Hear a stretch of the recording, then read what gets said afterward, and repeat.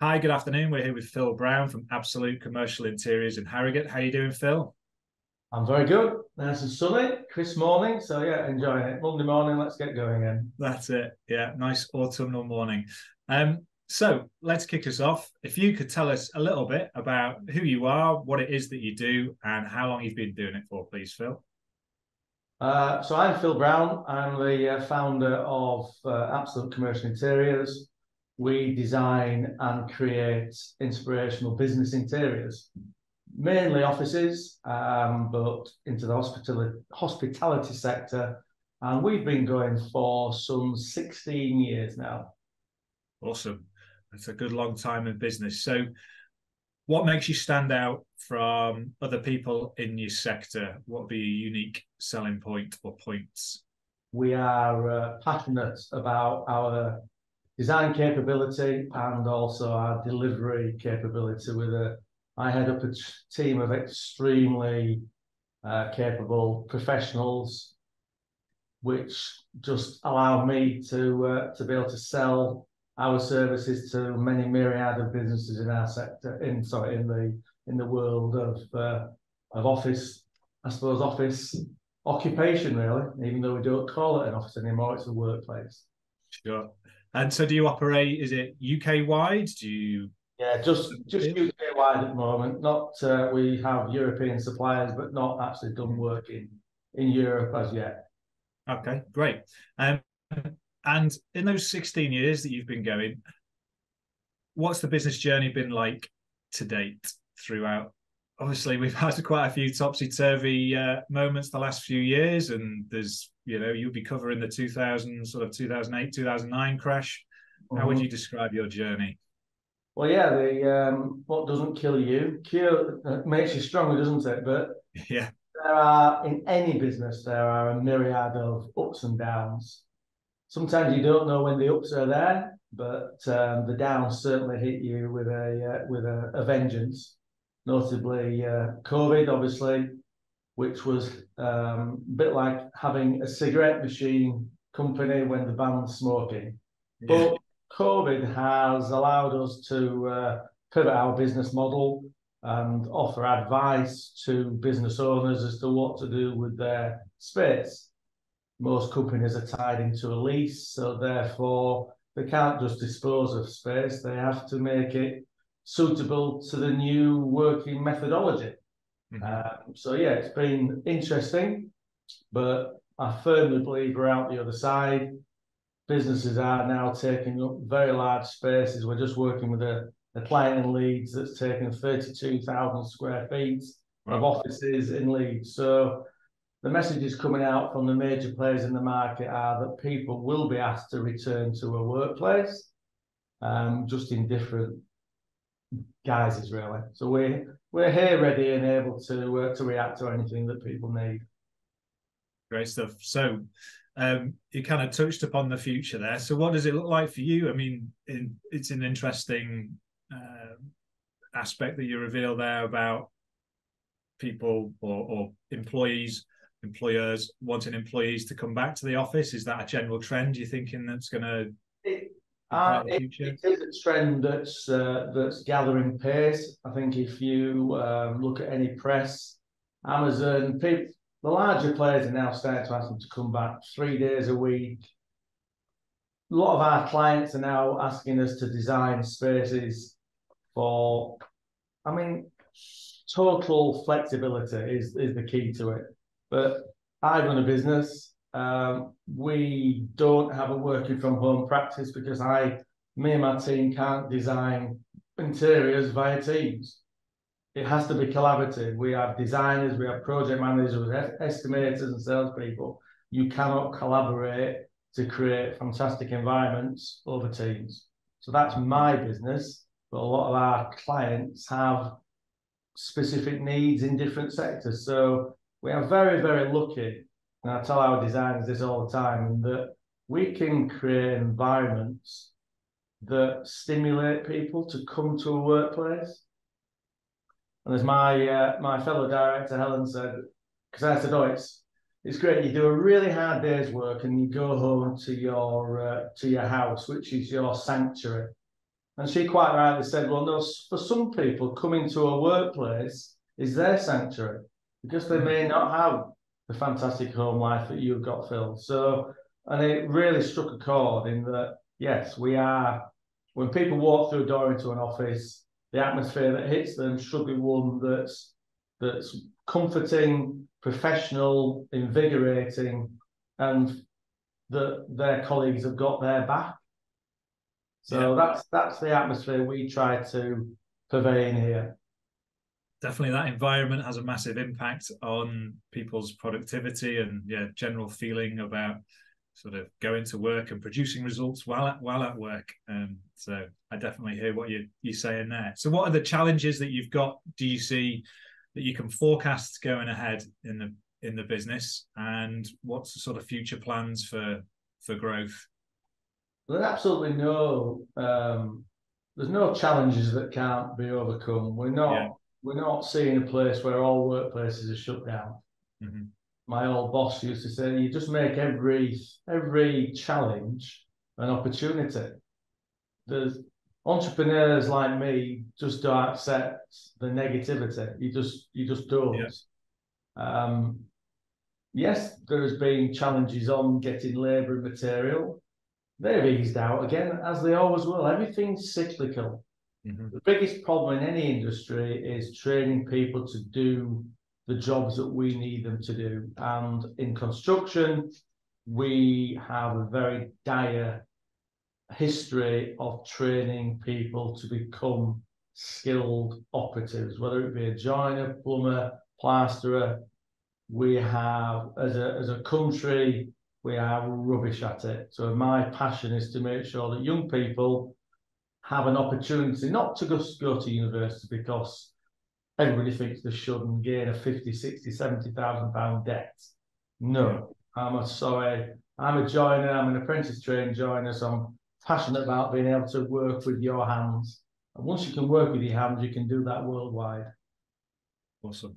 So we just channel those energies. And whether it's an apprentice in accountancy or solicitors, or don't have to go to university. If it's for you, crack on. If it's not, we have to, as a country, allow people options to go to a different method of learning. Good stuff. Thank you. A good share on that. So in terms of, you touched upon about being entrepreneurial and the challenges are there to be overcome and having that positive attitude. What would you say is the biggest thing that you've learned in the 16 years that you've been running your business? If there's one lesson you can pick out. Work hard, really, really hard. It's not popular these days, but put the hours in, put the effort in, and you will be rewarded. Simple as that. We've got a culture now where it's not the case, unfortunately, and people want things before they can run. Before they've earned them, we have a society of people that think they're entitled to things rather than earning it. So we've got a young lad in here, 24 years old. He is me 35 years ago. He will go far. He's got the right attitude, and it's almost yes. Sorry, what was the question? Biggest learning. It's the hard work pays off. Linked to the attitude, which I like. I've got a couple of young kids, and the biggest thing I think I can teach them is the attitude. Is how you perceive things is how your life's going to be. So how do you want your life to be? Have the right attitude.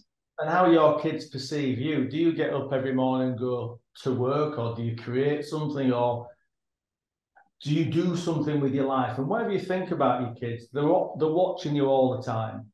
Please do not rely on schools. Do not. Educate your kids. Look, I've got teenagers, they think I'm a dinosaur, but my son has got his now own successful business. His work ethic is second to none.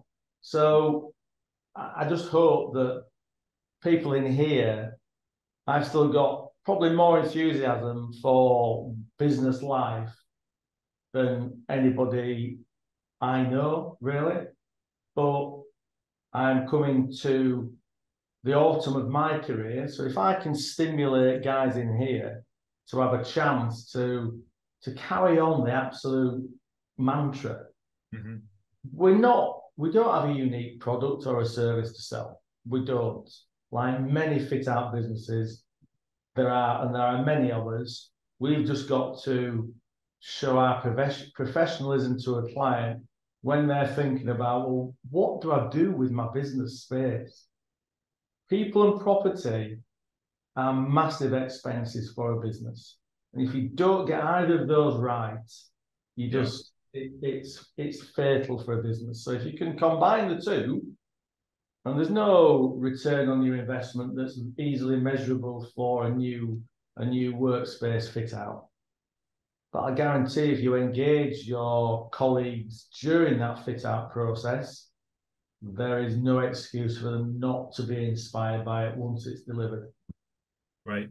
So there's another question there about inspiration. You mentioned your colleagues being inspired. What are you inspired by, Phil? Why do you do what you do? I'm inspired by people and life. Yeah. A good old friend of mine said, just talk to people. Talk to them. And it embarrasses my kids no end. If I'm on holiday, I don't go, hi, my name's Phil, look what I've got. I just, what do you do? Yeah. I met a gentleman at a business dinner on last Thursday, and he was the COO of York Minster. Well, and I was in absolutely, okay, wow. COO of York Minster, what do you turn over? £10 million. Wow, that's 30,000 quid a day. Whoa.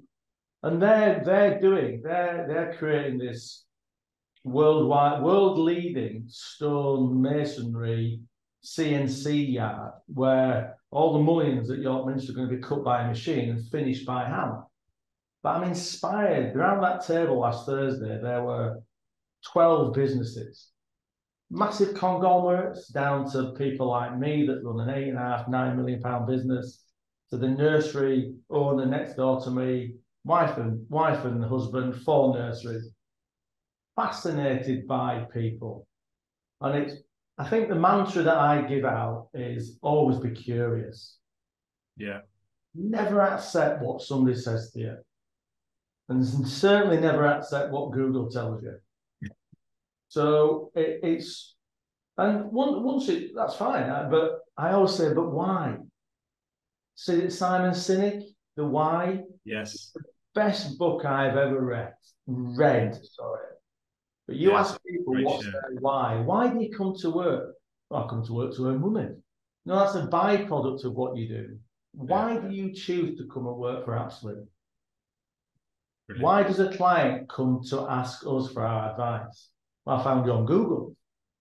Well, let's move on from that. It's not an answer I want, but obviously we have a Google search engine, so you found us there. But after this conversation, I'm hopeful that you'll have a reason why you should retain Absolute. So it's people, passion. I love it. A great reflection. Thank you for that. Love those. So lastly then, in terms of any latest news about what you're up to, or even if it's a case of sharing your website to direct us to where we can go to find out more about you, please use that opportunity now to do so. Well, if you, we've got 2 sides of our business. We've got the commercial interiors fit out business, which is easily found on www.absoluteci.co.uk. We've also recently set up Absolute Furniture Consult, which is where architects and designers can consult with us to specify products to fill a space that they've designed. So we do fit out and furniture, but we're trying to separate them out to give 2 professional angles to people, to customers. And it's trying to get people to recognise our company's skills. If you want a building being built, you would go to an architect who is a professional. If you want accountancy advice, you go to an accountant who is. We are the same professional model, and it really gets my goat when people don't respect interior design and space planning. I've got people out there that spent longer at college than I ever have, and they are skillful. And we've just got to blow our own trumpet that we are to be a valued member of the client's team. Yeah, profession. Awesome. Thanks, Phil. Absolute pleasure talking with you, and thank you for sharing all that you have. And I wish you all the best for the future of the business. Appreciate the opportunity, Mike. Thank you.